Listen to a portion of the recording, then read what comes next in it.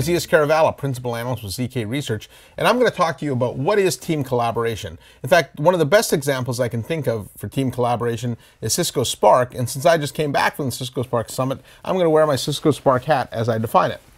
The first element of team collaboration is it involves both synchronous and asynchronous communications. There are needs for both. If I need an answer from somebody immediately, I want to be able to use synchronous communications. However, if I have the time to wait and I want to be able to send a message and have somebody respond tomorrow, asynchronous works just as well. So team collaboration encompasses the best of both sync and async communications. Second, it's team-oriented, and that's a big change in the collaboration space. Most traditional communications and collaboration tools are optimized for the individual worker. You build your presence list. You have your email directory. With team collaboration, the user list and all the content and everything is shared by the team. In fact, it democratizes collaboration across that team.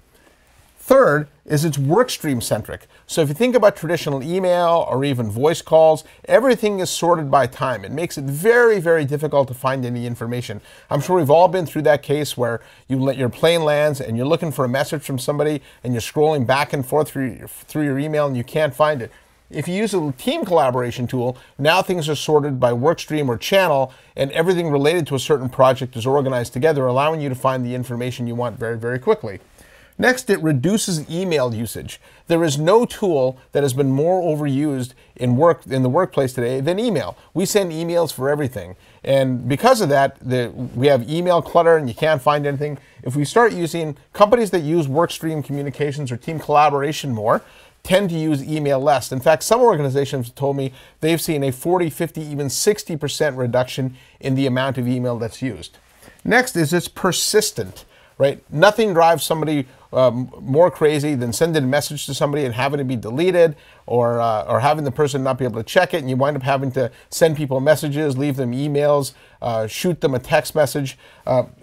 Team collaboration has persistent messaging in place, and all the communications and actually the document management is persistent. So I can take a collaborative session that I'm doing right now, I can turn off my tool, I can go to the airport, I can bring it back on my tablet, and everything resumes from where it was.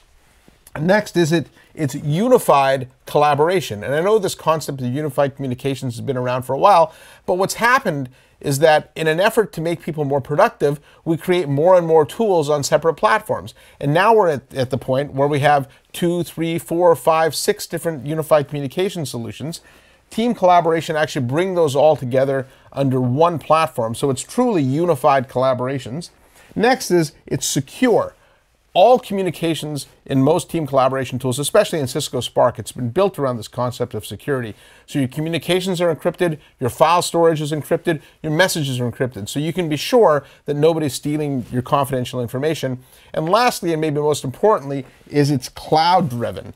And by making team collaboration available from the cloud, it enables us to do multi-screen and multi-device capabilities. And so whether I want to be able to collaborate with somebody on my desktop through WebRTC, or through my mobile phone through an app, or through a dedicated type of video conferencing device, I can do that and have the same experience because it's cloud delivered. And more importantly, what the cloud's going to bring in the future is the ability to apply machine learning to all our communications and help us discover new insights that maybe we wouldn't have had otherwise. So those are the key criteria for team collaboration. I want to thank you for joining me today on Whiteboard Friday.